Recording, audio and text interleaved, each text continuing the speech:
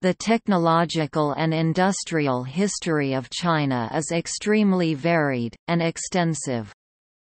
China's industrial sector has shown great progress using most of its technology from the 1950s.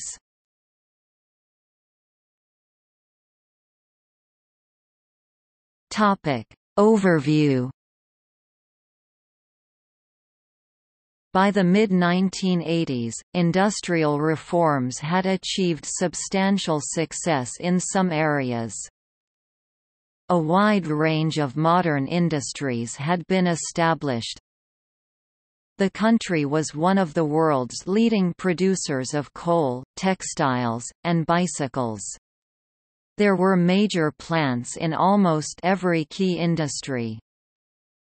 Light industry output of consumer goods had increased dramatically.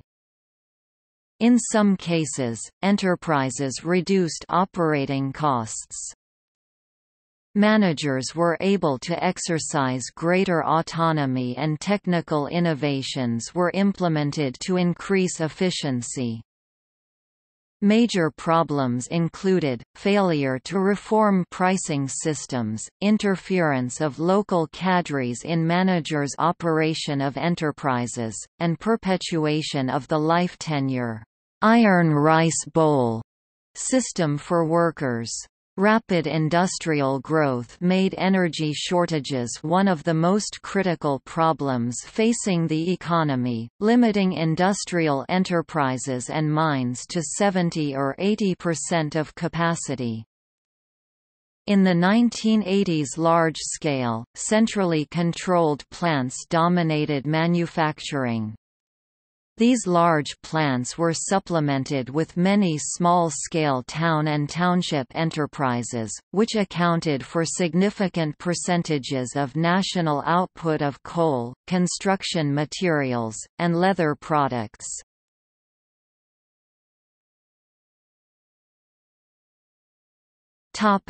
Organization. The government managed industry according to type and level of control, using various state council ministries and commissions. In 1987, there were separate ministries for aeronautics, astronautics, chemicals, coal, electronics, metallurgy, nuclear energy, ordnance, petroleum, and textiles industries, light industry, the railways, and water resources and electric power. There were two commissions, the National Defense Science, Technology, and Industry Commission and the State Machine Building Industry Commission. In 1986, the government recognized four types of economic enterprise ownership: ownership by the whole people, or state ownership, collective, individual, and other. Under state ownership, the productive assets of an enterprise were owned by the state, activities of the enterprise were determined by national economic plans, and profits or losses accrued to the state budget. Most of the largest modern enterprises were state-owned and directly controlled by the central government. Many other enterprises also were state-owned but were jointly supervised by the central government and authorities at the provincial, prefectural, or county levels. Profits from these enterprises were divided among the central and lower-level units. Under collective ownership, productive assets were owned by the workers themselves in the case of an urban enterprise or by the members of enterprises established by rural units. Profits and losses belonged to the members of the collective, and government authorities directed the enterprise loosely. Collectively owned enterprises were generally small and labor-intensive, employing approximately 27 million people in cities and towns in 1983. Individual ownership belonged to the category of individual handicrafts in the 1950s. By the mid-1980s, it also included individual enterprises with a maximum of 30 employees. The Chinese authorities left the other category undefined.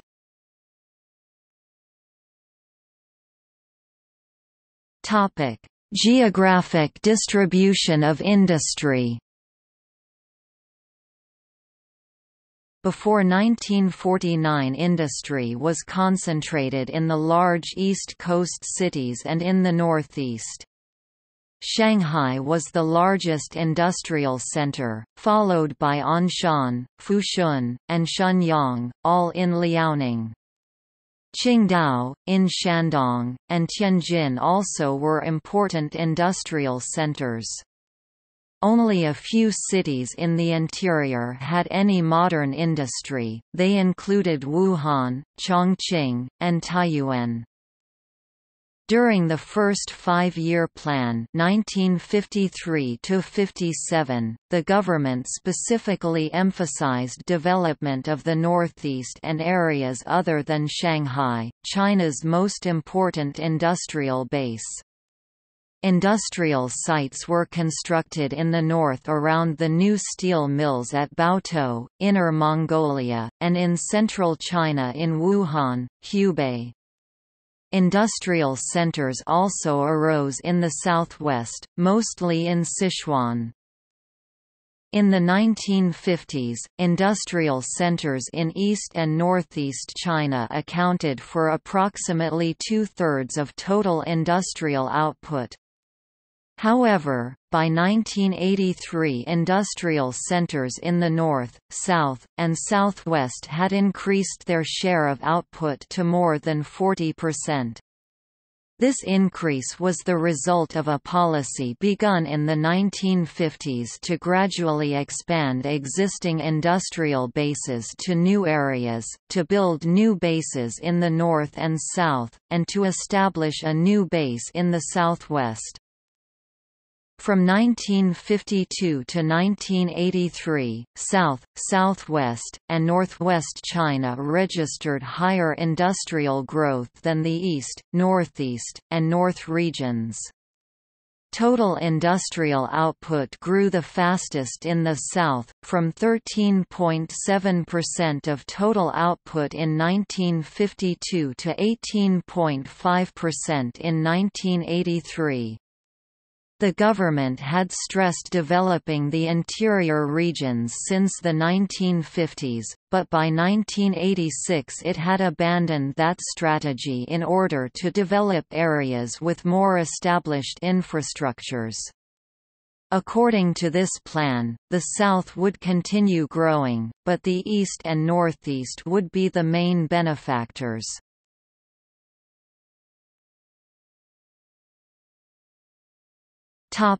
Level of technology.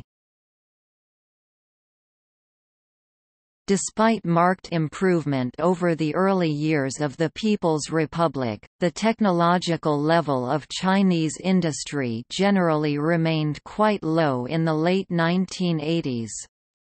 The Chinese made remarkable technological progress in some areas, such as nuclear weaponry, satellites, and computers, but overall the industrial sector lagged far behind that of the developed countries.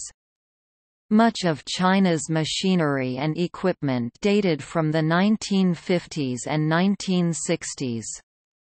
The Soviet Union had provided technology assistance during the 1950s, but such aid ended abruptly in the early 1960s with the break in bilateral relations. See Sino-Soviet split. One of the main reasons for lagging technology was the lack of coordination between research institutes and production enterprises. Between 1979 and 1984, the number of major scientific and technical research discoveries grew from 2,790 to 10,000 and the number of inventions approved by the state from 42 to 264. Most of the discoveries and inventions were never implemented. This was mainly because research institutes and production enterprises operated independently, with little or no exchange of information. Also, most enterprise managers were more concerned with meeting production quotas than with technological innovations. There were no clear goals for research and development, and no concept of the importance of research and development to industry. Instead, efforts concentrated on research and development for purely scientific purposes. Therefore, China did not develop a broad base of industrial research and development. By 1981 only 8% of the total research and development workforce was involved in industrial research compared to 72% in the United States. In 1983 only 3.2 persons per 10,000 population were involved in research, compared to 31 per 10,000 in the United States. Institutional obstacles and resource shortages also plagued research institutes. In 1985 the CPC issued the "Resolution on the Reform of the Science and Technology Management System." The resolution sought to coordinate research and production more closely. Part of the overall strategy of the four modernizations was to redirect science and technology toward economic progress. Research institutes were to compete for contracts from various industries and operate on a fee-for-service basis. Emphasis went to cooperation among factories, universities, and other institutes. As of 1987, the status of this effort remained unclear. The metallurgical industry had applied more internal technological innovation than the electronics industry because the technologies in the former were more developed than in the latter. The metallurgy industry made a stronger effort to blend research and production in individual enterprises. Also, major metallurgical complexes had internal research facilities for new product research. On the other hand, electronics was much more compartmentalized. By the late 1980s, there was no decisive breaking of the barriers between the technical and production elements. China's assimilation of imported technology had mixed results in the mid-1980s. There had been some remarkable accomplishments, but they had taken a long time. For example, advanced West German cold rolling technology had moved into the Anshan iron and steel complex in Liaoning province. The electronics sector was not as successful, because of shortages of raw materials, lack of a reliable power supply, low manpower skill, and a shortage of service and applications personnel.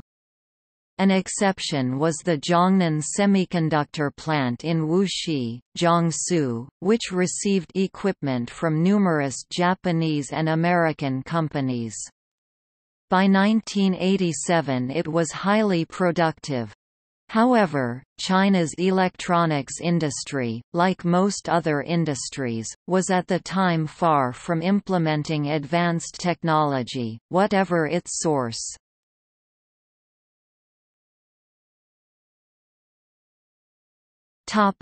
Supplies of industrial resources.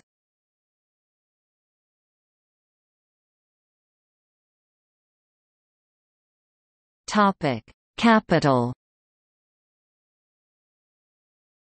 Since 1949, China has devoted a large percentage of investment to industry.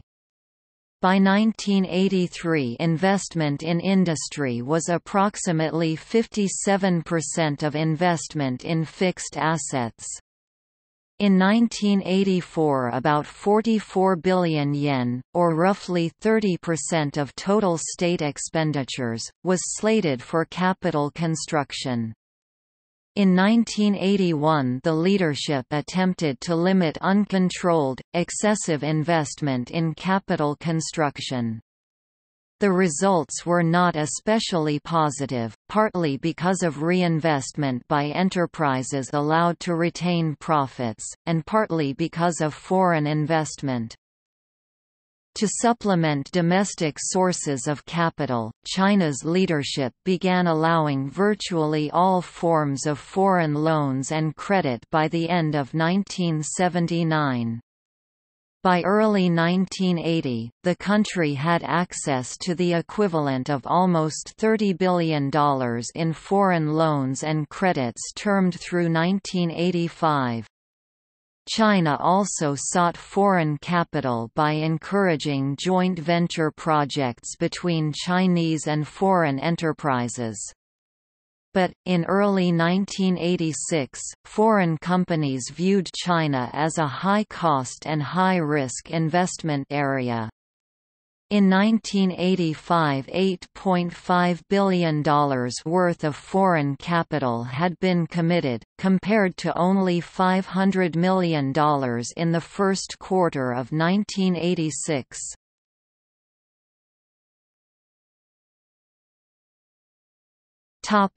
Labor. In the mid-1980s, about 11% of the workforce, or 50 million people, was employed by the industrial sector in state-owned enterprises. In state-owned enterprises, the annual output per worker, the Chinese measure of productivity, rose by 9.4% to 15,349 yen. In 1987 there was a severe urban unemployment problem, and a virtually unlimited supply of unskilled and semi-skilled labor. Skilled workers, engineers, scientists, technicians, and managerial personnel were in very short supply. During the Cultural Revolution, many specialists were forced to abandon their occupations, and most training and educational programs ceased during the 10-year hiatus in higher education from 1966 to 1976. See Education in the People's Republic of China. This led to a shortage of skilled personnel that seriously hampered the industrial sector's implementation of imported modern technology and independent development of new management and production forms. In 1980, a modern management training center was established in Dalian, Liaoning, with the help of foreign experts.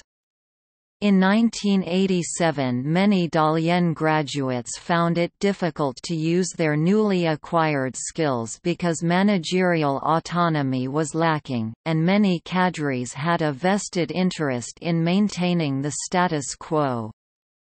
It was then unclear what effect students educated abroad were having on industry.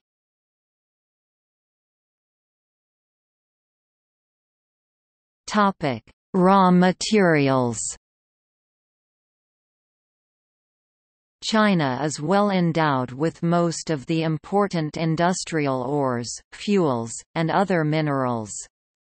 Only a few raw materials are not present in deposits large enough for domestic needs. Supplies of iron and coking coal, although of poor quality, are adequate.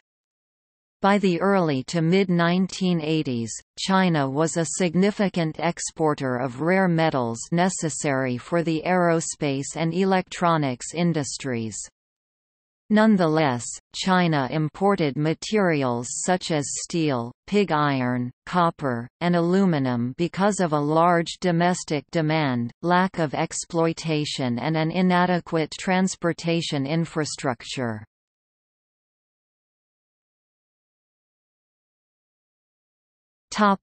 Energy. Although China was the fourth largest world producer of fuel in 1985, energy shortages remained a major obstacle to industrial growth. Energy waste was considerable. To offset this, some energy prices increased and penalties for waste went into force. Coal was the primary energy source, accounting in 1985 for more than 70% of total fuel consumption. Proven reserves were more than 700 billion tons, and estimated reserves were 3,000 billion tons. Onshore and offshore oil reserves in 1985 were around 5.3 billion tons, mostly untapped. China had the world's seventh-largest electric power generating capacity, but output still fell far short of demand.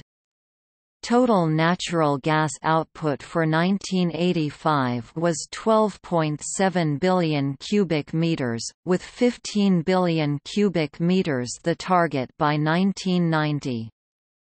Natural gas and oil received equal weight in the seventh five-year plan.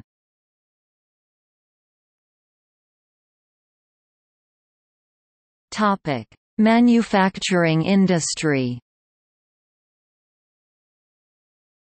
China's manufacturing sector developed according to the principle of walking on two legs, a policy of self-reliance introduced in the 1950s. In the 1980s, one leg consisted of the state-funded and state-controlled large and medium-sized plants with the most qualified personnel and the most advanced equipment. The other leg was small-scale plants using inferior equipment and large amounts of local labor. Together, the two sectors produced a wide range of industrial products. In most cases, the larger plants accounted for the bulk of production, but the smaller enterprises were increasing their share and producing a significant percentage of cement, fertilizers, and farm machinery.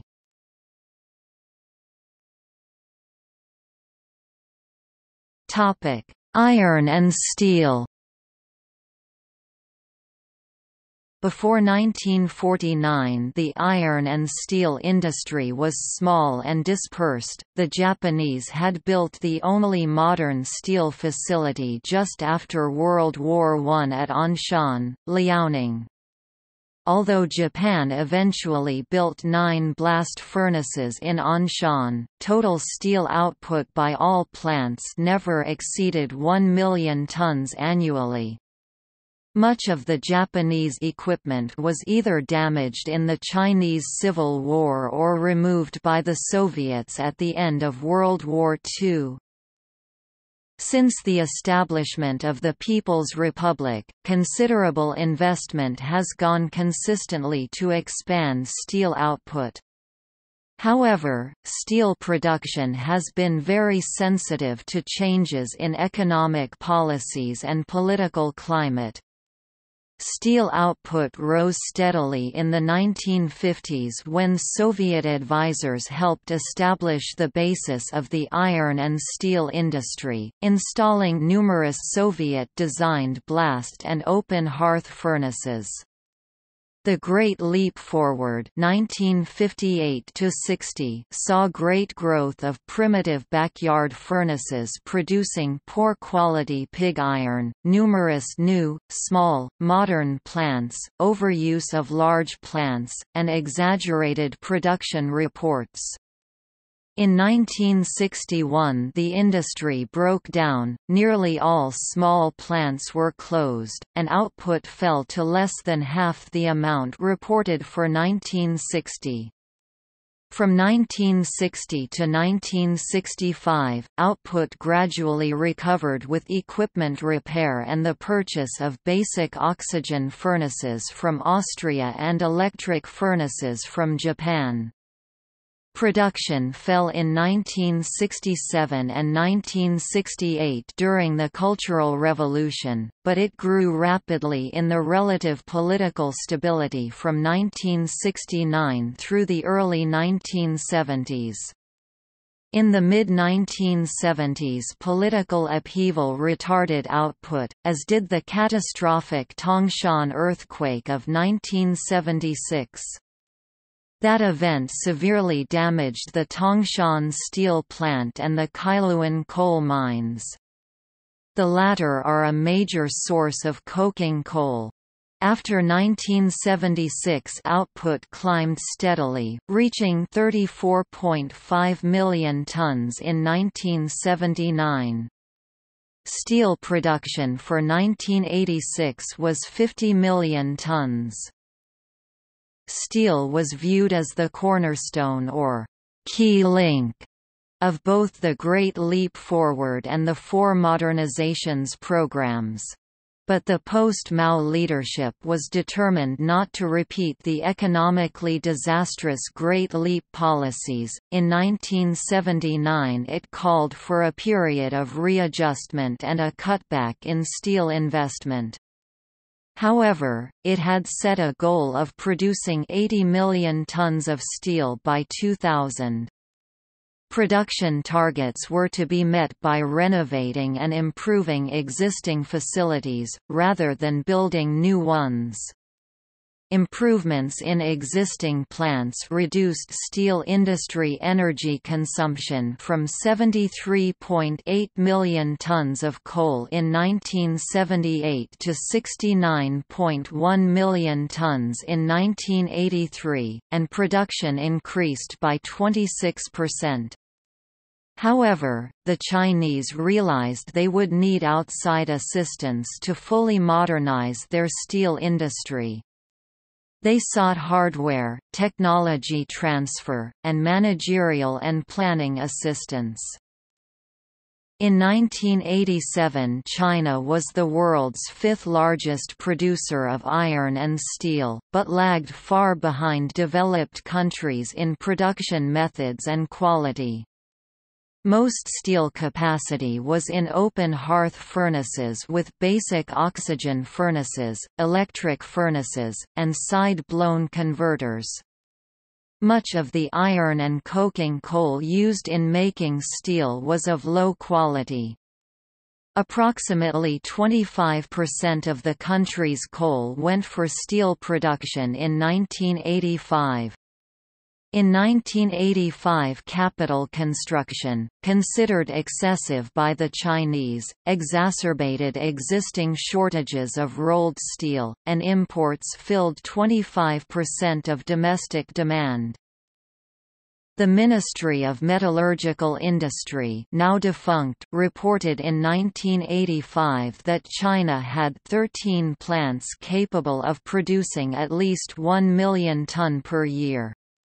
Accounting for approximately 65% of total production, these mills were built mostly during the 1950s. The Anshan plant was the oldest and most productive of all, producing 7 million tons per year. The next largest was in Wuhan. It was constructed in the 1950s with Soviet aid. China began construction in 1978 on its first integrated steel complex, the Baoshan Iron and Steel Works in Shanghai, but the completion date moved from 1982 to 1985, and finally to 1988. Besides the larger plants, about 800 smaller mills were dispersed throughout the country in 1985. They ranged from specialty mills producing 500,000 tons per year to very small operations under local jurisdiction or other ministries. Many of the smaller mills were legacies of the Great Leap Forward, when local authorities had hurriedly established their own steel-making facilities.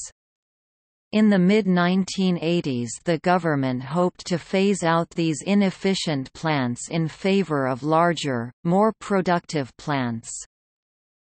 In the late 1980s, it was apparent that steel output would remain insufficient to meet the needs of the four modernizations. During the period covered by the Seventh Five-Year Plan, imports were expected to average 41% of domestic output. Thin rolled sheets, used to make such items as vehicles, washing machines, and refrigerators, were in extremely short supply.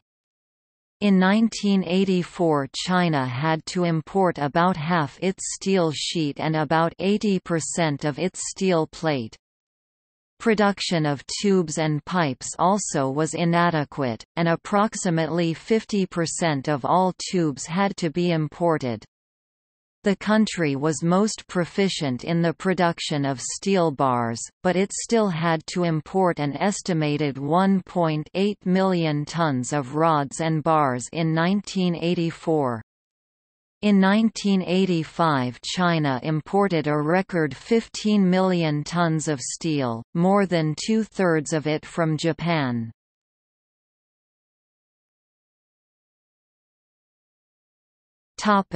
Machine building. The machinery industry has been a leading priority since the founding of the People's Republic. The industry expanded from a few small assembly and repair facilities before 1949 to a large, widely distributed machine building sector producing many types of modern equipment. However, as of 1987 the overall level of technology was still relatively backward. In the late 1970s and early 1980s, China intended to use large-scale imports to modernize the machinery industry, but later decided that limiting imports to critical areas would be less costly. Ministry of Machine Building Industry called for about 60% of the industry's products in 1990 to reach the technological level of the industrialized countries during the 1970s and 1980s. Products built to international standards received priority in allocation of funds, materials, and energy. In 1987 the machinery industry was distributed throughout the country. Nearly all counties and towns had one or more machine factories. Major machinery centers were Shanghai, Tianjin, Shenyang, Beijing, Harbin, Changchun, Taiyuan, Luoyang, Wuhan, Chongqing, Chengdu, Xi'an, and Lanzhou. The machinery industry was selected by the State Council to lead the way in management reform. China's leaders realized that the quality of machinery would determine the success of modernization in all areas of the economy.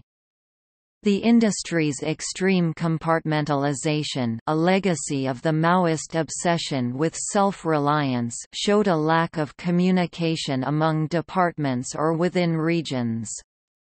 Skilled managers were also lacking.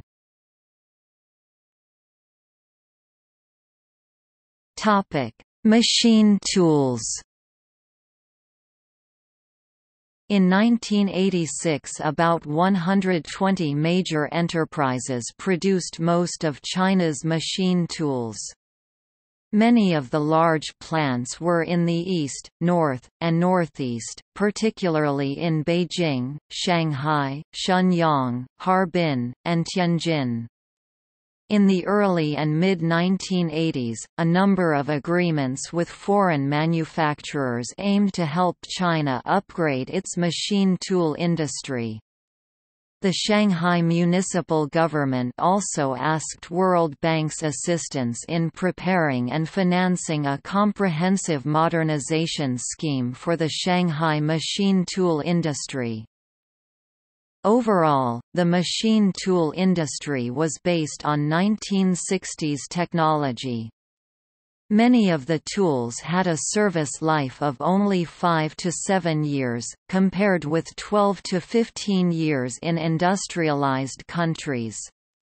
The tools were generally unreliable and ill-suited for precision work because of outdated design, low-quality purchased components, substandard manufacturing facilities, and a lack of production management expertise.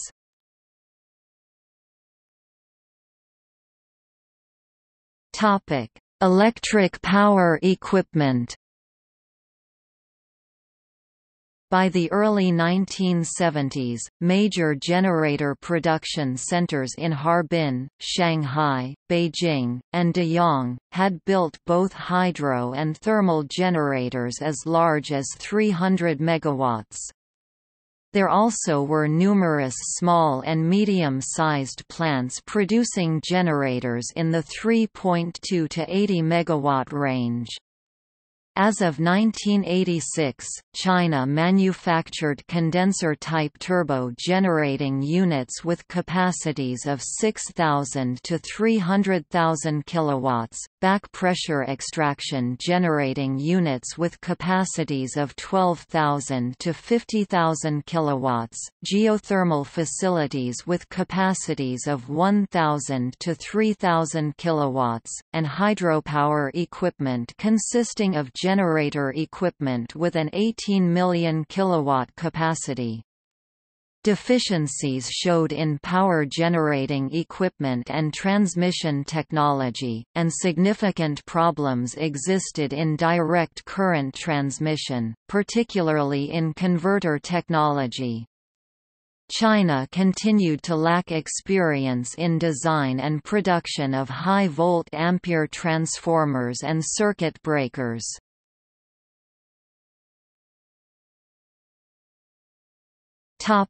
Transportation equipment. The automotive industry, which grew substantially after 1949, did not keep pace with the demands of modernization. In the early 1980s, demand was still low. A surge in demand resulted in the production of 400,000 vehicles and the importation of another 300,000 vehicles through early 1985.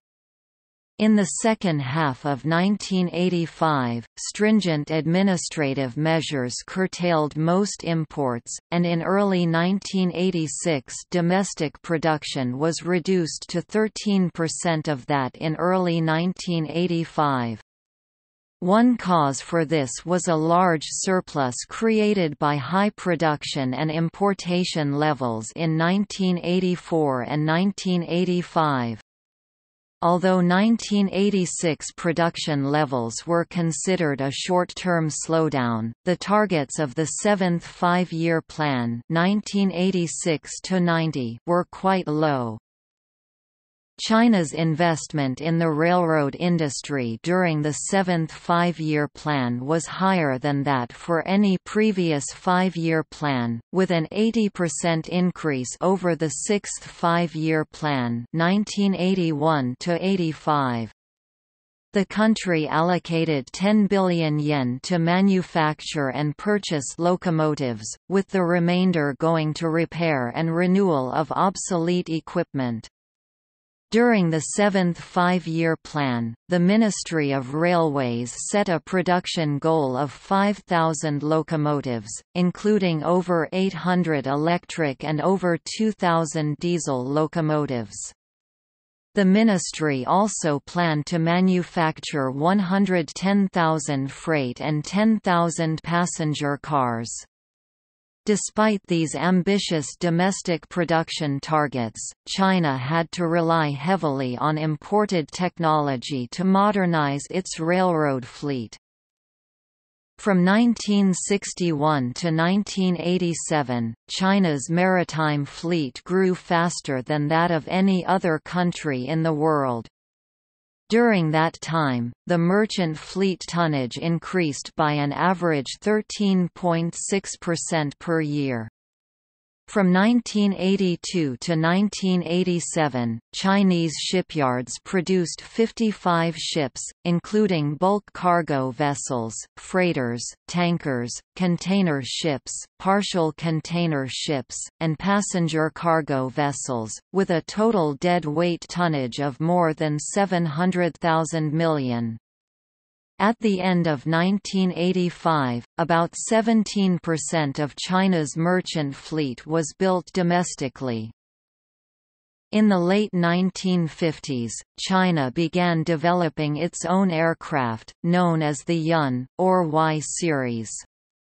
China built 135 civil aircraft between 1981 and 1985 and was scheduled to build hundreds more during the seventh five-year plan. Civil aircraft and aircraft engines were produced in large plants located primarily in Shanghai, Xi'an, Harbin, and Shenyang.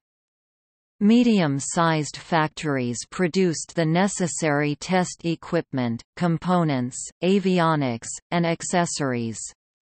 China hoped for eventual self-reliance in all aircraft production, but it still imported planes in 1987.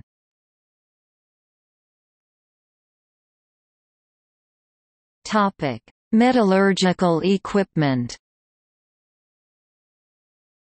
Much equipment in the metallurgical industry was based on Japanese designs of the 1930s and Soviet designs of the 1950s. Two-thirds of the major equipment at Anshan, one of the largest plants in China, was built during the 1930s and 1950s. In general, major metallurgical equipment was more technologically advanced than instruments and control systems. Measuring and monitoring instruments, essential to quality control, were in short supply. Most of the iron and steel making equipment in general use was domestically produced. This included blast furnaces based on Chinese improvements to old Soviet designs, ore beneficiation plants, open hearth furnaces, side-blown converters, electric furnaces, and a wide range of steel finishing equipment. To achieve a higher technological level, various pieces of equipment were imported since China had not assimilated the technology necessary for domestic production. In most instances, the industry imported only the main equipment, neglecting necessary control instruments and auxiliary technologies.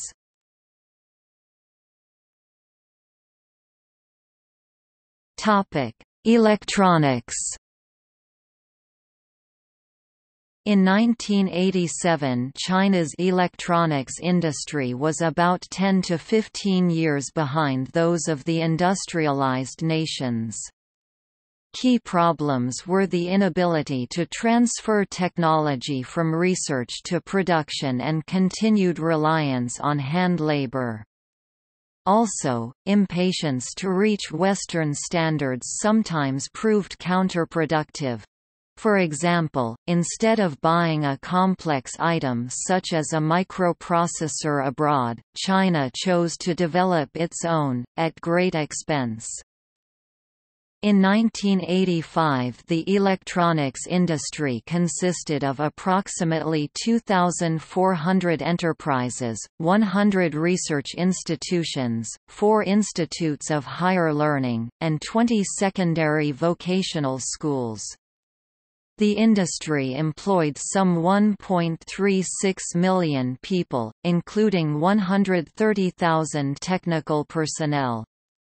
Besides the approximately 2,000 types of electronic components and large-scale integrated circuits produced by the industry, it made 400 varieties of electronic machinery, including electronic computers, television broadcast transmitters and receivers, and radar and communications equipment. In the 1980s, China made great strides in the production of consumer electronic products such as televisions, radios, and tape recorders.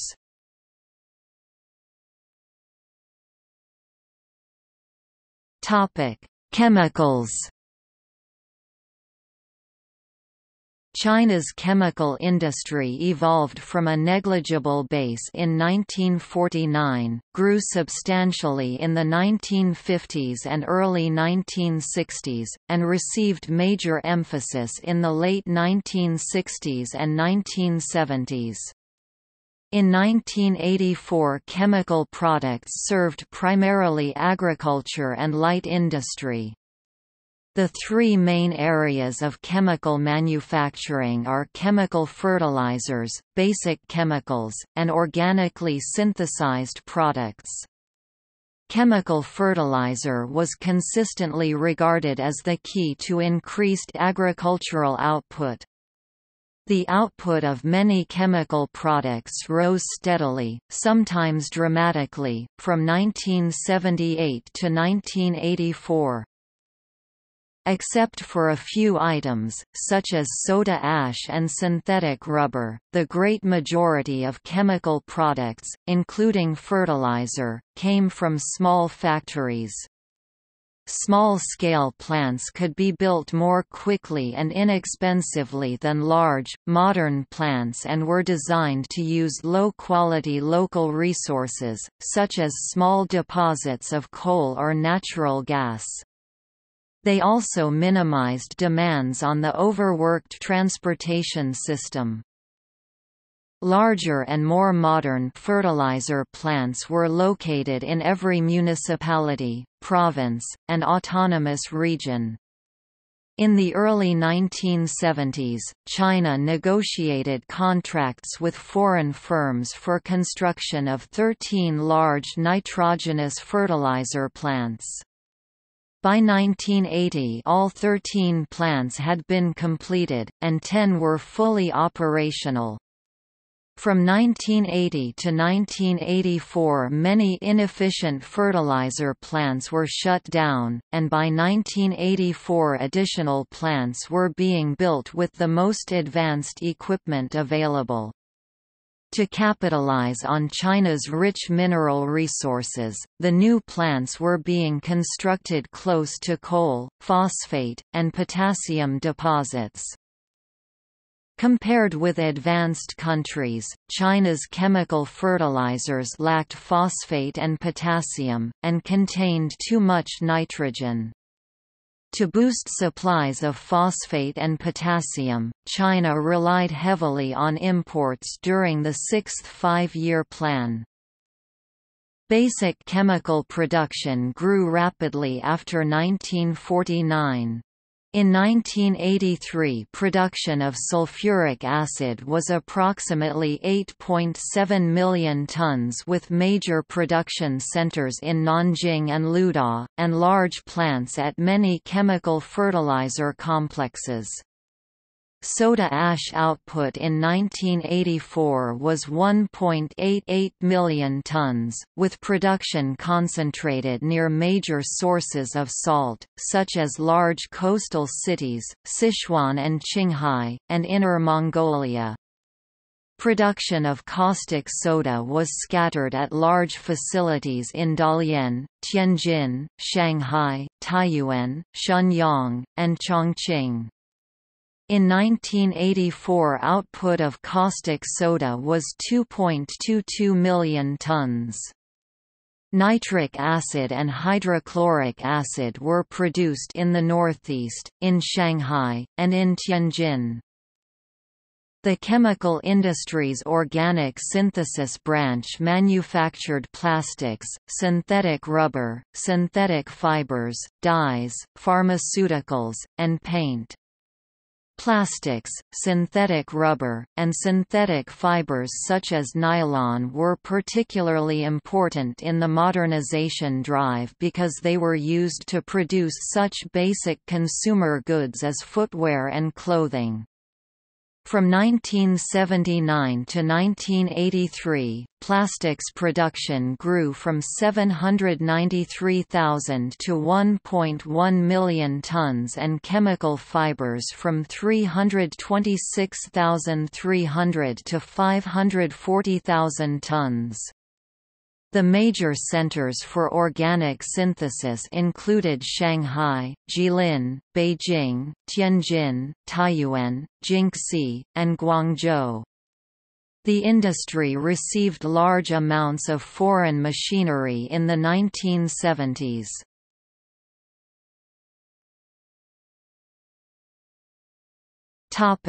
Building materials. Large-scale capital construction dramatically increased the demand for building materials. Like the chemical fertilizer industry, cement production featured simultaneous development of small-scale plants and large, modern facilities. Widespread construction of small-scale cement plants began in 1958. By the mid-1970s, these plants existed in 80% of China's counties. In 1984, they accounted for a major share of national cement output. These local plants varied widely in size and technology. In 1983, China produced approximately 108 million tons of cement, second in the world to the Soviet Union.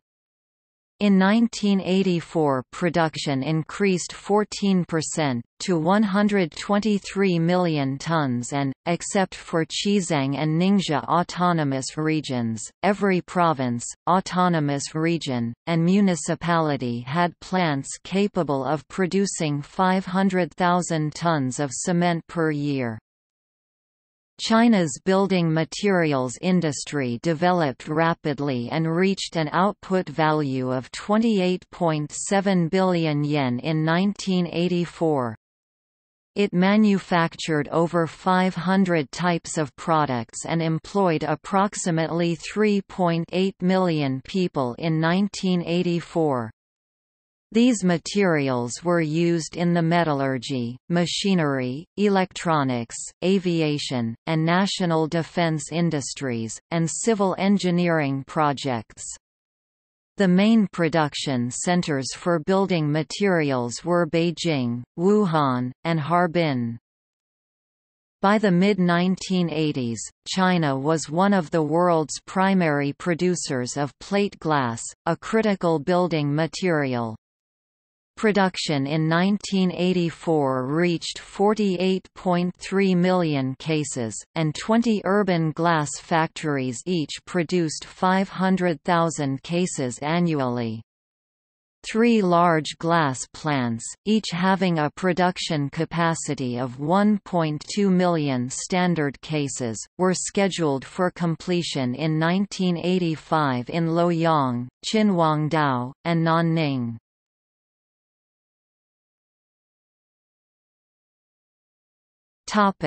Paper. In the early 1980s, China's serious shortage of productive forest combined with outdated technology to create a pulp and paper shortage at a time of increasing demand. From 1981 to 1986, the annual growth rate of paper production was 7.3%. However, in 1986 only 20% of paper pulp was made of wood, the remainder derived from grass fiber. China's more than 1,500 paper mills, produced approximately 45.4 million tons and over 500 different types of machine-made paper in 1986. Approximately 1 million ton of pulp and paper were imported annually. In 1986 China focused on pollution control, increased product variety, less use of fiber and chemical ingredients, and more efficient use of energy as measures to improve production. However, China also sought foreign assistance to achieve these goals.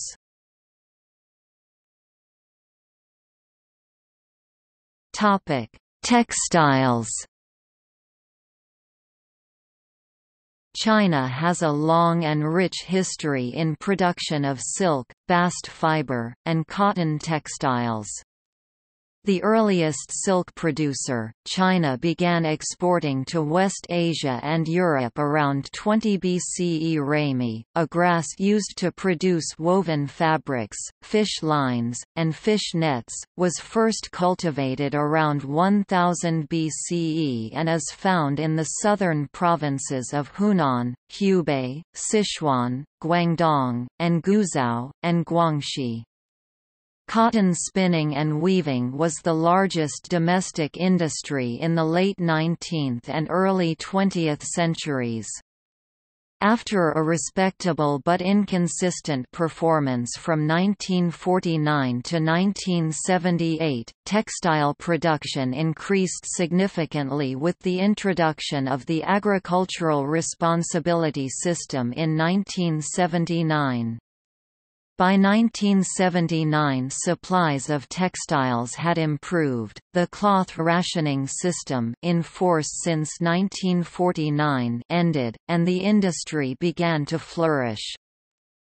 From 1979 to 1984, the output value of the textile industry rose approximately 13% annually.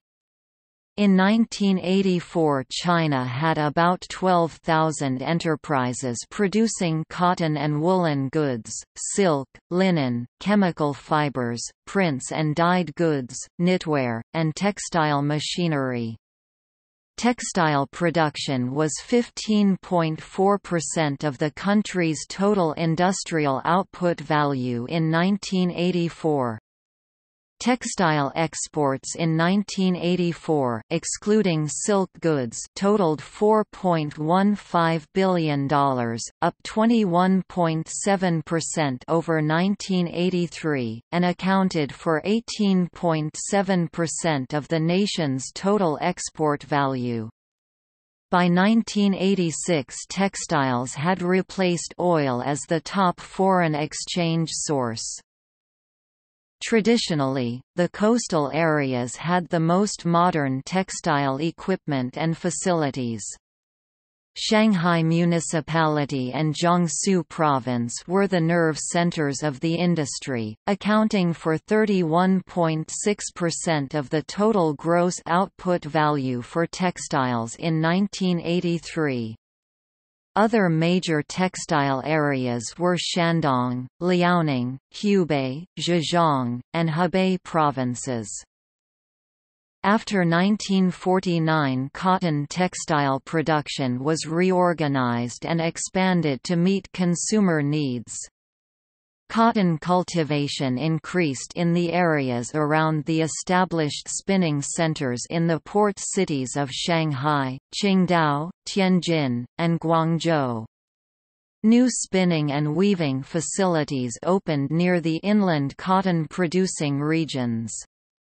In 1983 China produced 4.6 million tons of cotton, more than double the 1978 total. China still was the world's largest silk producer in 1983, manufacturing approximately 1 billion meter of silk textiles. Shanghai Municipality and Jiangsu and Zhejiang provinces were the main silk centers.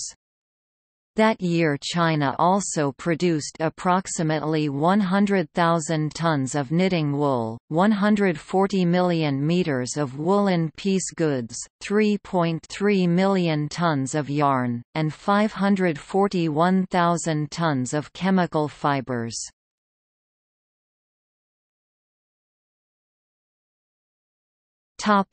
Food processing. Food processing made significant advances in China after 1949. The most basic improvement was nearly universal establishment of mechanized grain milling facilities in rural production units. The processing of food into finished and packaged products also grew extensively. Although a growing number of food products were packaged for export, China's food processing capacity was relatively low in the mid-1980s. An immense variety of baked goods and candies was produced for local consumption, and most Chinese continued to resist processed foods. However, rising standards of living increased the demand for processed food because of its nutritional and hygienic advantages. The beverage industry was very large and widespread. All regions had breweries and distilleries producing beer and a variety of domestic and Western alcoholic beverages. China successfully exported several varieties of beer and liquor, and domestic soft drink production was widespread.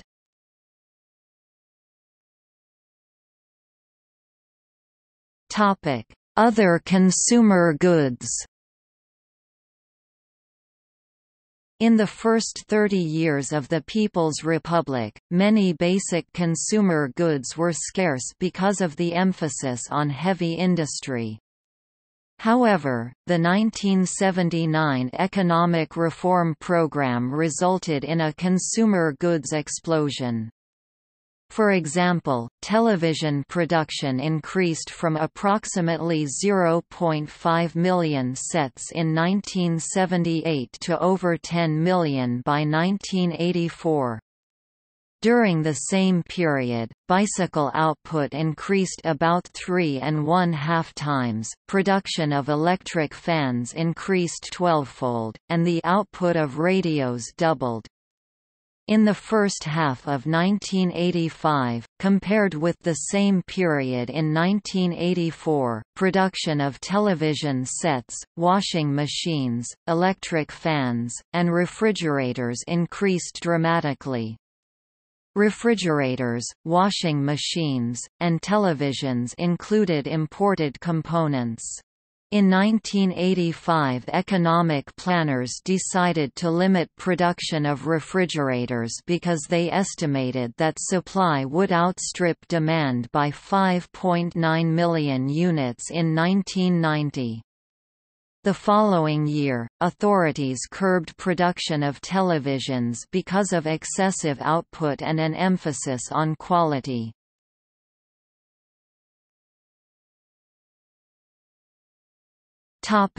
Construction.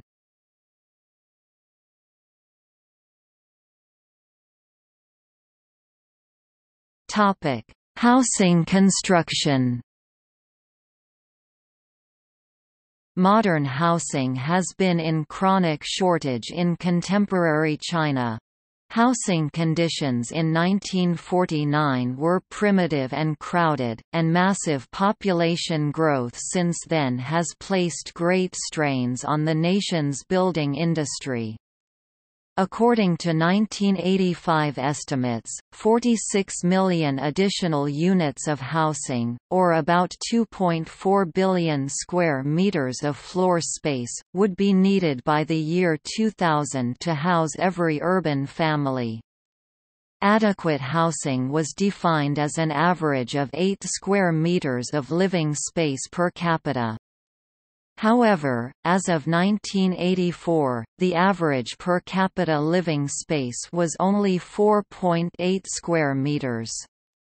Housing specialists suggested that the housing construction and allocation system be reformed and that the 8 square meter target be achieved in 2 stages, 6 square meters by 1990 and the additional 2 square meters between 1990 and 2000. To help relieve the situation, urban enterprises were increasing investment in housing for workers. In 1985, housing built by state and collective enterprises in cities and towns totaled 130 million square meters of floor space. In the countryside, housing built by farmers was 700 million square meters.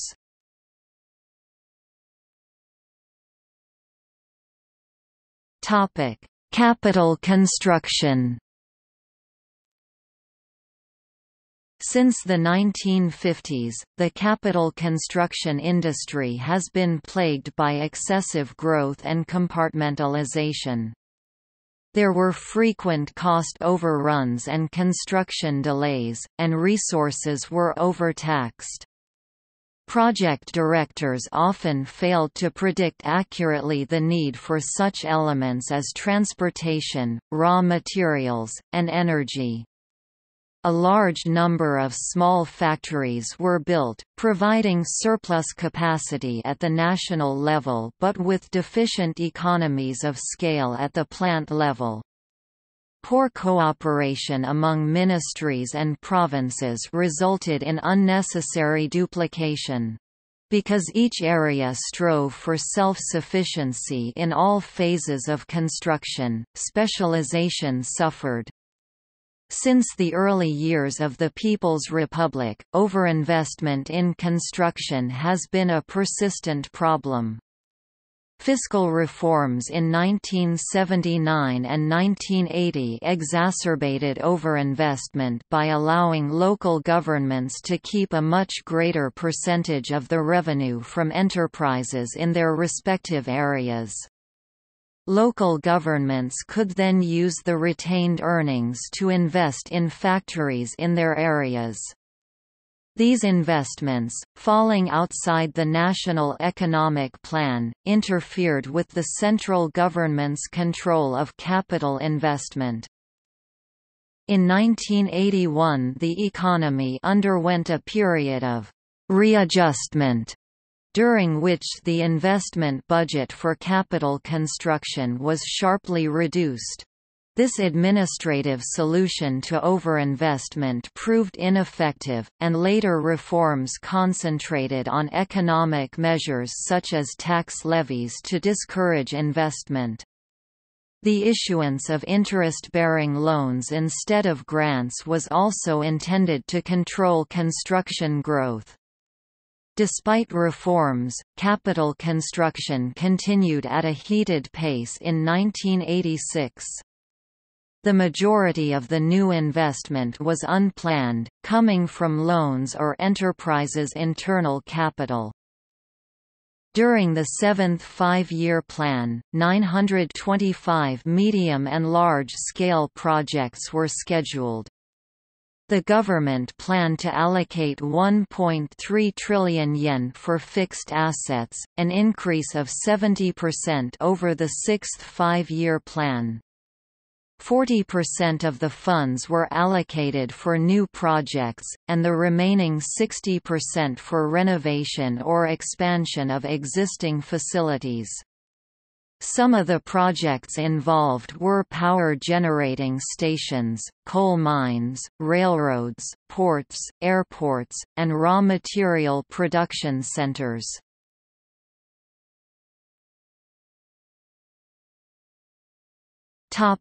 Mining industry.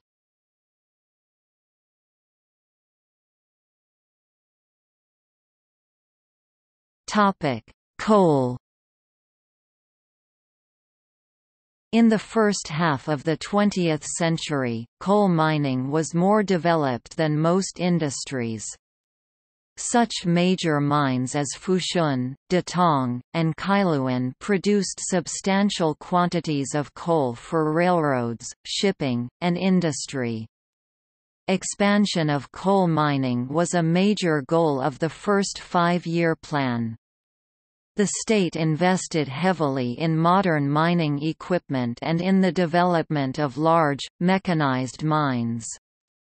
The longwall mining technique was adopted widely, and output reached 130 million tons in 1957. During the 1960s and 1970s, investment in large mines and modern equipment lagged, and production fell behind the industry's growth. Much of the output growth during this period came from small local mines. A temporary but serious production setback followed the July 1976 Tangshan earthquake, which severely damaged China's most important coal center, the Kailuan mines. It took 2 years for production at Kailuan to return to the 1975 level. In 1987, coal was the country's most important source of primary energy, meeting over 70% of total energy demand. The 1984 production level was 789 million tons. More than two-thirds of deposits were bituminous, and a large part of the remainder was anthracite. Approximately 80% of the known coal deposits were in the north and northwest, but most of the mines were located in Heilongjiang and East China because of their proximity to the regions of highest demand. Although China had one of the world's largest coal supplies, there still were shortages in areas of high demand, mainly because of an inadequate transportation infrastructure.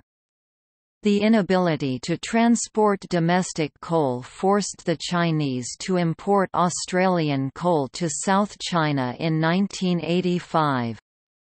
The industry also lacked modern equipment and technological expertise.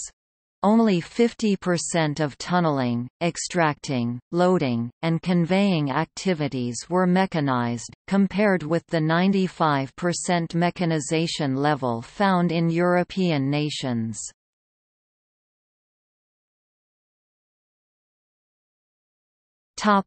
Iron ore.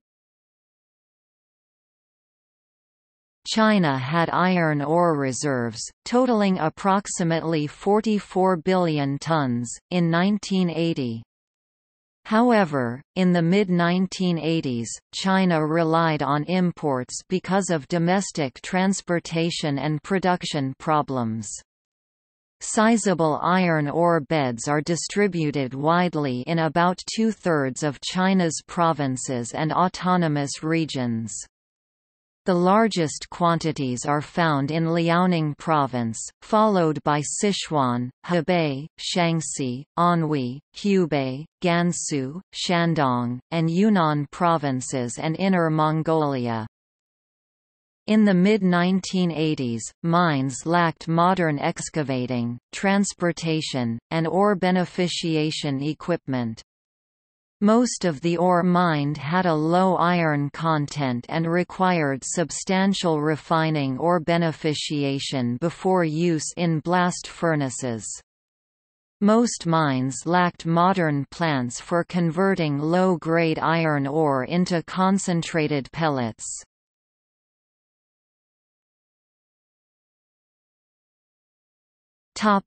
Energy industry.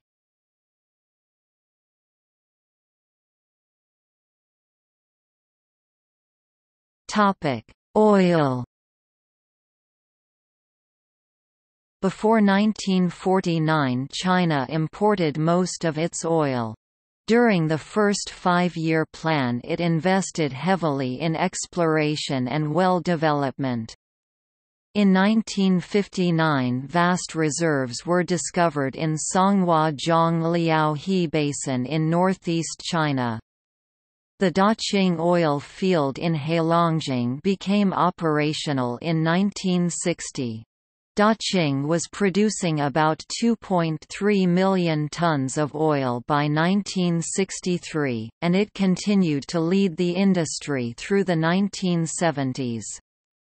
Further important discoveries, including the major oil fields of Shengli, in Shandong, and Dagong, in Tianjin, enabled China to meet domestic needs and eliminate nearly all imports by the mid-1960s. In 1973, despite a steadily growing internal demand for petroleum products, output was large enough to export 1 million ton of crude oil to Japan. Exports increased to 6.6 million tons in 1974 and reached 13.5 million tons in 1978.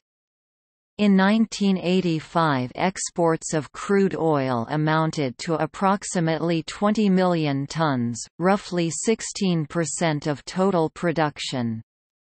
The majority of 1985 exports were to Japan, but the government also had released increasing quantities on the spot market and sent some to Singapore for refining.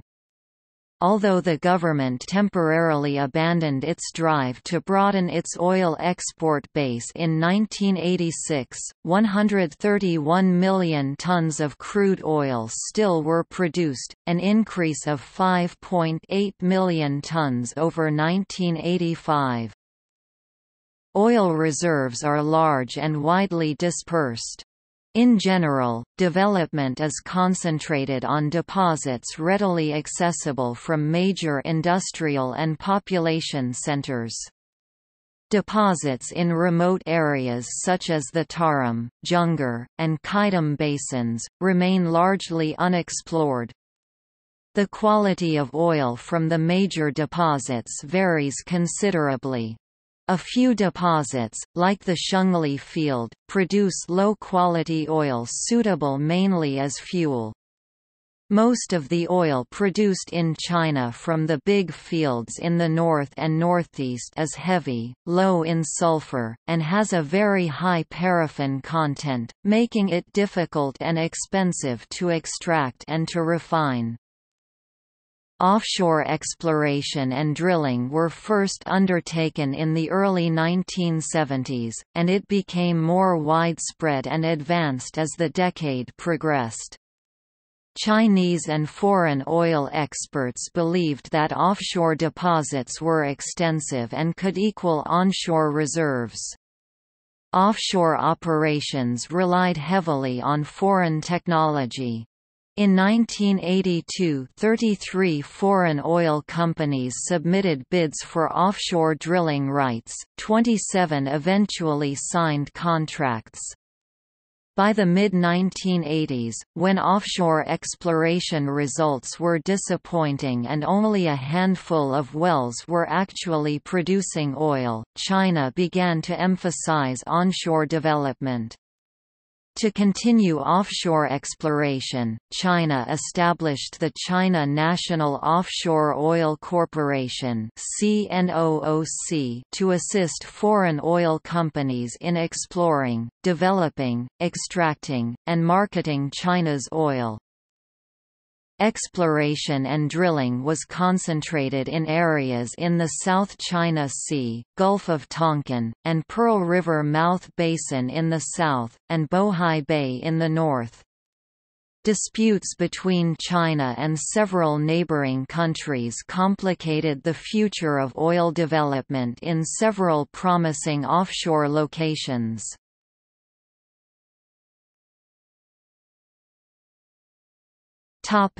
Natural gas.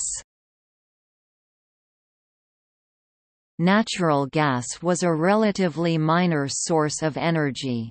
Output grew rapidly in the 1960s and 1970s. By 1985, production was approximately 12 billion cubic meters, about 3% of China's primary energy supply. The following year, output increased by 13 billion cubic meters. Sichuan province possesses about half of China's natural gas reserves and annual production. Most of the remaining natural gas is produced at the Daqing and Shengli northeastern oil fields. Other gas-producing areas include the coastal plain in Jiangsu, Shanghai, and Zhejiang, the Huabei complex in Hebei Province, and the Liaohe oil field in Liaoning Province. The exact size of China's natural gas reserves was unknown. Estimates ranged from 129 billion to 24.4 trillion cubic meters. China hoped for a major discovery in the Zhongyuan Basin, a 5,180 square kilometer area along the border of Henan and Shandong provinces. Major offshore reserves have been discovered. The largest unexploited natural gas potential was believed to be in Qinghai and Xinjiang. A rudimentary petroleum refining industry was established with Soviet aid in the 1950s. In the 1960s and 1970s, this base was modernized and expanded, partially with European and Japanese equipment. In 1986, Chinese refineries were capable of processing about 2.1 million barrels a day. By 1990, China plans to reach 2.5 million barrels a day.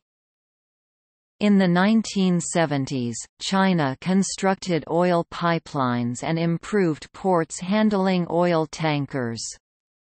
The first oil pipeline was laid from Daqing to the port of Qinhuangdao, 1,150 kilometers long. It became operational in 1974. The following year the pipeline was extended to Beijing, a second line connected Daqing to the port of Luda and branched off to the North Korea.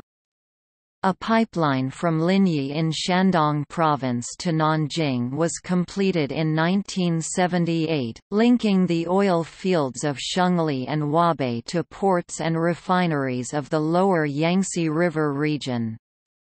In 1986 plans had been made to construct a 105-kilometer pipeline linking an offshore well with the Chinese mainland via Hainan Islands.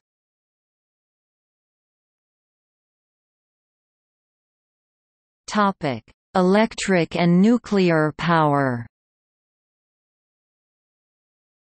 The leadership decided to build thermal power stations to meet the country's electricity needs, because such plants were relatively inexpensive and required construction lead times of only 3 to 6 years.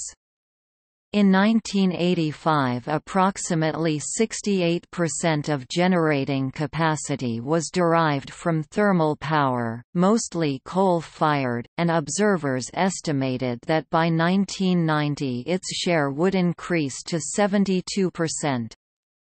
The use of oil-fired plants peaked in the late 1970s, and by the mid-1980s most facilities had been converted back to coal. Only a few thermal plants were fueled by natural gas.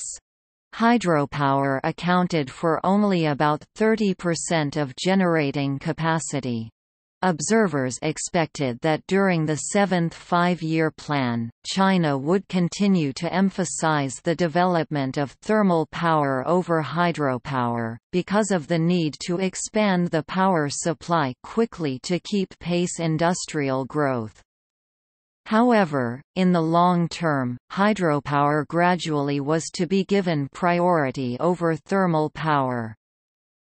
In 1986, China's total generating capacity was 76,000 megawatts, 52,000 from thermal plants and 24,000 from hydropower sources. China planned to construct large generators with capacities of 100 to 300 megawatts to increase thermal power capacity.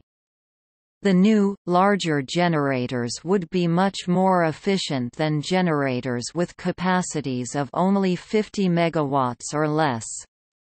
With the larger generators, China would only have to increase coal consumption by 40% to achieve a 54% increase in generating capacity by 1990. Observers believed that as China increased its grid network it could construct power plants close to coal mines, then run power lines to the cities. This method would eliminate the costly and difficult transportation of coal to smaller urban plants, which had already created a significant pollution problem. From 1949 to 1986, China built at least 25 large, 130 medium, and about 90,000 small-sized hydropower stations. According to the Ministry of Water Resources and Electric Power, China's 1983 annual power output was 351.4 billion kilowatt-hours, of which 86 billion kilowatt-hours were generated by hydropower. While construction of thermal plants was designed as a quick remedy for alleviating China's power shortages, the development of hydropower resources was considered a long-term solution. The primary areas for the construction of hydropower plants were the Upper Yellow River, the upper and middle stream tributaries and trunk of the Yangtze River, and the Hongshui River in the upper region of the Pearl River Basin. The construction of new hydropower plants was a costly and lengthy process, undertaken with assistance from the United States, Canada, Kuwait, Austria, Norway, France, and Japan. To augment its thermal and hydropower capacity, China was developing a nuclear energy capability. See nuclear power in China. China's nuclear industry began in the 1950s with Soviet assistance. Until the early 1970s, it had primarily military applications. However, in August 1972, reportedly by directive of Premier Zhou Enlai, China began developing a reactor for civilian energy needs. After Mao Zedong's death in 1976, support for the development of nuclear power increased significantly. Contracts were signed to import 2 French-built plants, but economic retrenchment and the 3 Mile Island incident in the United States abruptly halted the nuclear program. Following 3 years of investigation and demonstration, the leadership decided to proceed with nuclear power development. By 1990, China intended to commit between 60 and 70% of its nuclear industry to the civilian sector. By 2000, China planned to have a nuclear generating capacity of 10,000 megawatts, accounting for approximately 5% of the country's total generating capacity. In 1989, a 300-megawatt domestically designed nuclear power plant was constructed at Qinshan, Zhejiang. Although most of the equipment in the plant was domestic, a number of key components were imported. The 7th five-year plan called for constructing 2 additional 600-megawatt reactors at Qinshan. Another plant, with 2 900-megawatt reactors, was constructed at Daya Bay in Guangdong. The Daya Bay nuclear power plant was a joint venture with Hong Kong, with considerable foreign loans and expertise.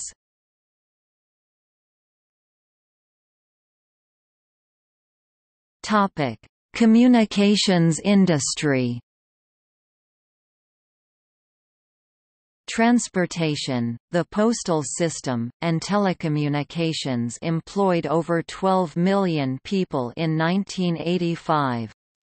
Long-distance transportation was carried primarily by railroads, inland waterways, and highways.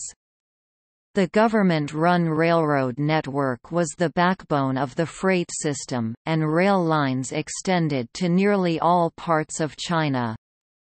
In most areas, however, the rail system had too few feeder lines and was inadequately integrated.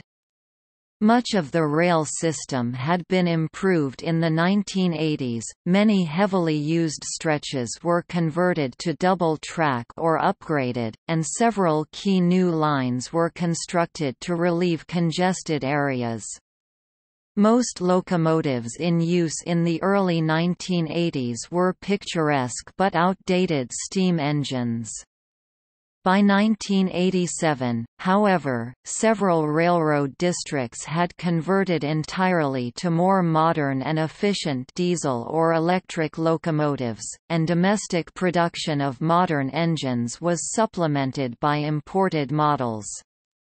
Within their limitations, the railroads functioned fairly efficiently and made intensive use of the rail network. In 1986 the railroads carried 874.5 billion ton-kilometers of freight, 45% of the national freight total and a 7.8% increase over 1985. They also carried nearly 1.1 billion passengers, 20% of the national total. Despite reasonably good performance, the ability of the economy to move goods between cities and regions was severely limited by deficiencies in the system, and improvement of the railroads continued to be a high priority for state investment. Inland navigation grew more quickly than the rail system and in 1986 carried 827.8 billion ton-kilometers of freight, nearly as much as the railroads. The principal inland waterway was the Yangtze River and its tributaries, which constituted the major artery linking the industrial and agricultural areas of central China and the southwest to the great port and industrial center of Shanghai. Improvements to the water routes enabled larger and faster modern vessels to use them, extended their navigable length, and reduced the amount of time they were closed each year.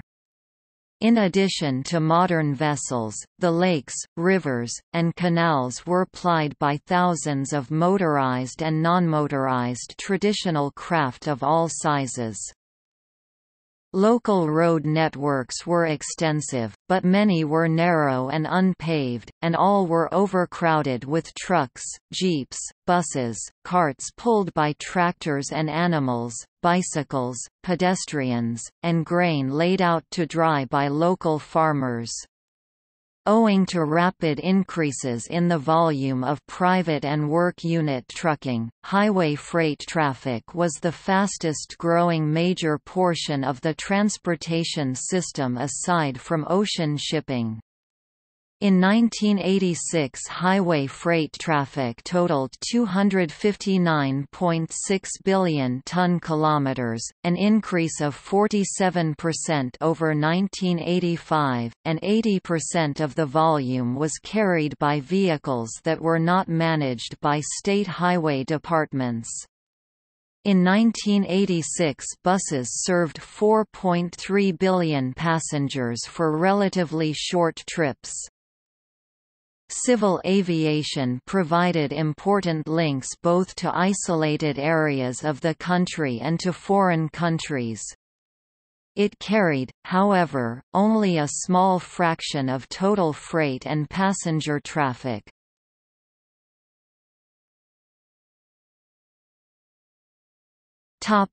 Service industry. The service sector was a well-publicized goal of the reform program. Legalization of private and collective enterprise quickly led to the appearance of tinkers, cobblers, tailors, barbers, and small food service stands, particularly in the free markets. Between 1978 and 1985, the number of people engaged in the service trades, retail sales, and catering grew from only 6.1 million to over 25 million, of whom 21 million were in collective or individual enterprises. In 1986 the government further stimulated the growth of the sector by leasing to private individuals or groups a large number of small, state-owned, service establishments, including restaurants, repair shops, and barber shops, that had consistently been operating at a loss under state management. Other service sectors that employed significant quantities of labor included health care, education and culture, and government administration. These sectors were important to the national economy and employed over 25 million people. China produced nearly all of its own medicines and medical equipment, but most hospitals were poorly equipped by Western standards.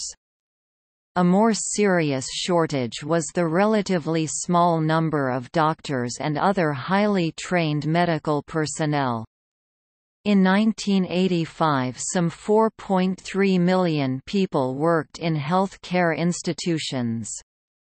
Of these, 1.4 million were doctors, including 336,000 doctors of traditional rather than modern medicine, 637,000 were nurses, and 1.4 million were midwives, laboratory technicians, pharmacists, and other technical personnel. The number of doctors of modern medicine grew by over 35% between 1978 and 1985, and renewed contact with the West opened training opportunities in Europe, the United States, and Japan. Only a little over 10% of all Chinese received free medical care. Free care was provided to government workers, military personnel, teachers, college students, and workers in state-owned enterprises. A portion of the medical expenses incurred by their dependent family members was covered by the work units. Most rural towns and villages operated voluntary cooperative medical systems. See Medicine in China.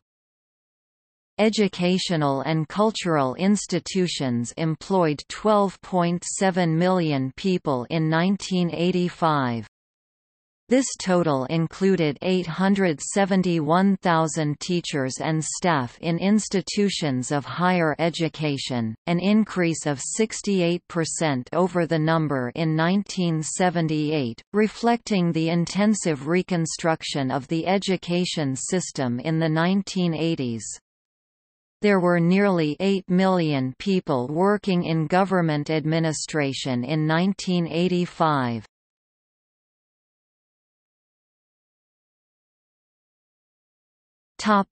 Rural industry.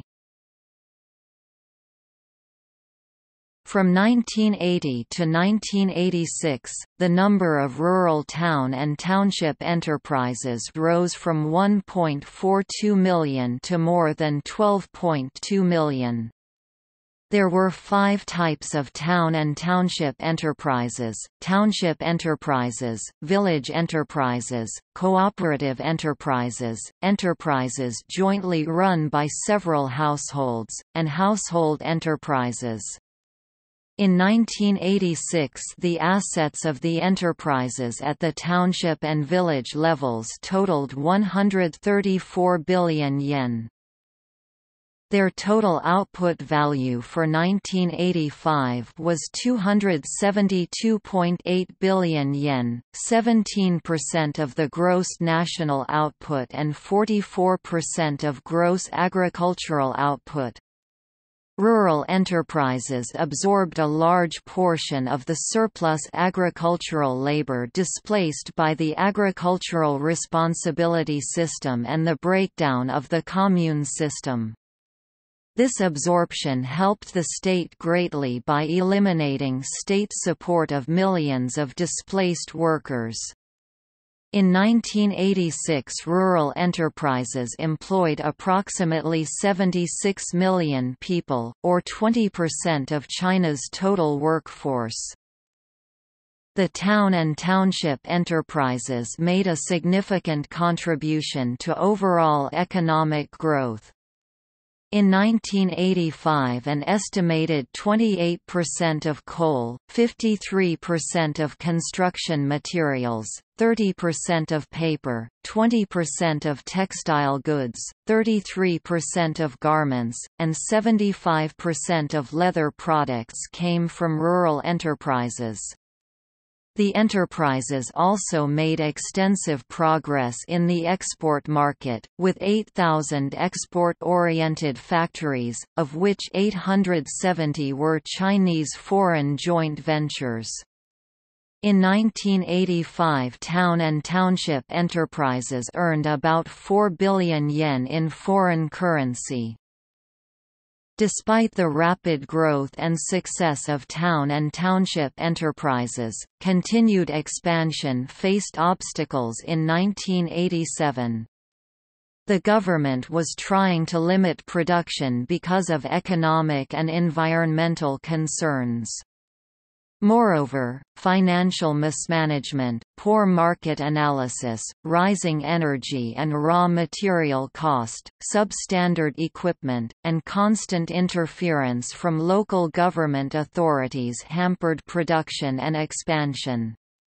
In certain areas, such as Zhejiang, efforts were made to solve some of the problems facing the rural enterprises. Local governments allowed the enterprises to keep 70% of profits, and of the remaining 30% remitted to the county government, 70% was invested in existing enterprises or used to establish new ones.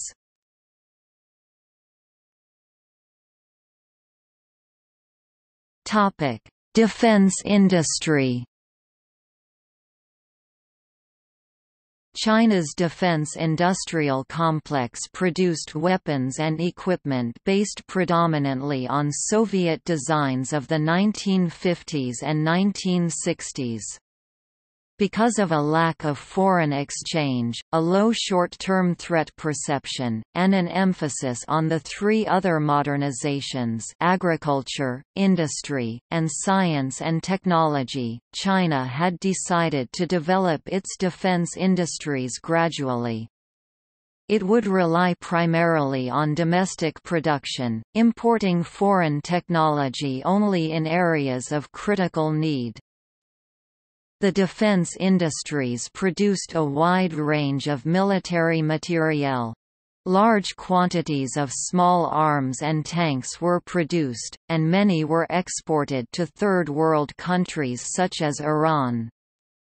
China had upgraded Soviet aircraft and was developing nuclear-powered ballistic missile submarines, intercontinental ballistic missiles, and tanks equipped with infrared night vision gear and laser rangefinders.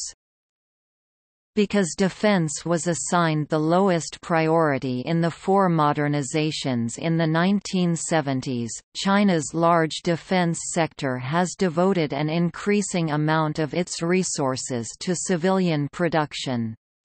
For example, in the mid-1980s approximately one-third of the ordnance industry's output was allocated to civilian production, and the share was expected to rise to two-thirds by 1990. The defense sector produced a wide variety of products, ranging from furniture to telescopes, cameras to heavy machinery. Despite the military's contribution to the industrial sector, in 1987 Chinese industry lagged far behind that of the industrialized nations.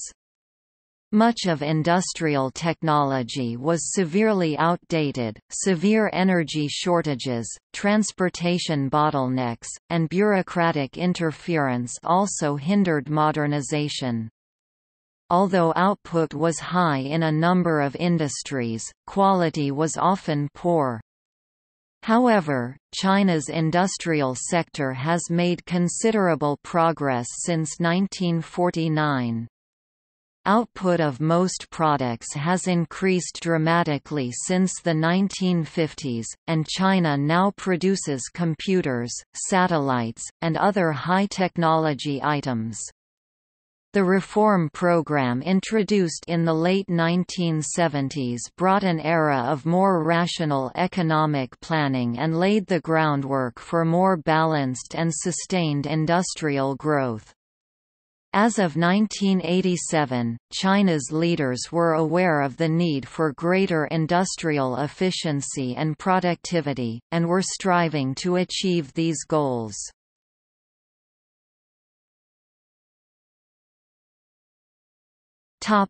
See also: History of agriculture in the People's Republic of China. List of companies of China. List of countries by GDP sector composition. Technological and industrial history of the United States. Economy of China. Economic history of China 1949–present.